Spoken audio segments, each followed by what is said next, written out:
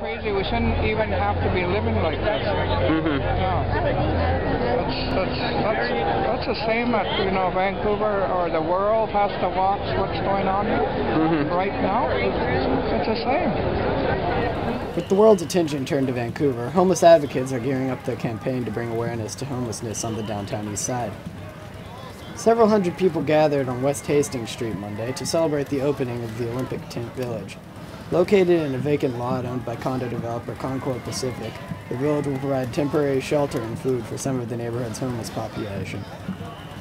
Pivot Legal Society, a Vancouver legal advocacy organization, used the event as an opportunity to launch its Red Tent program, which provides tents to the homeless while advocating for a national housing program.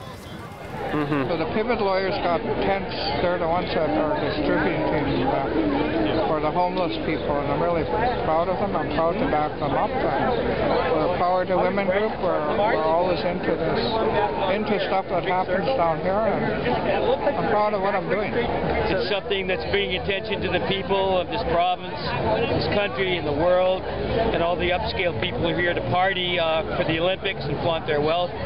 That this land around here is going to be a peaceful protest where we're doing, as peaceful as possible, and that when they come with the warrants, if we're on someone else's property, that we're all going to leave amicably and peacefully. And it's a peaceful protest, and that's overwhelmingly the intent. But we're very firm in our principles for protest.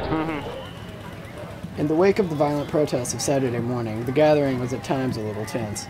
But protesters in attendance made it clear that Saturday's anarchist action did not represent them in any way.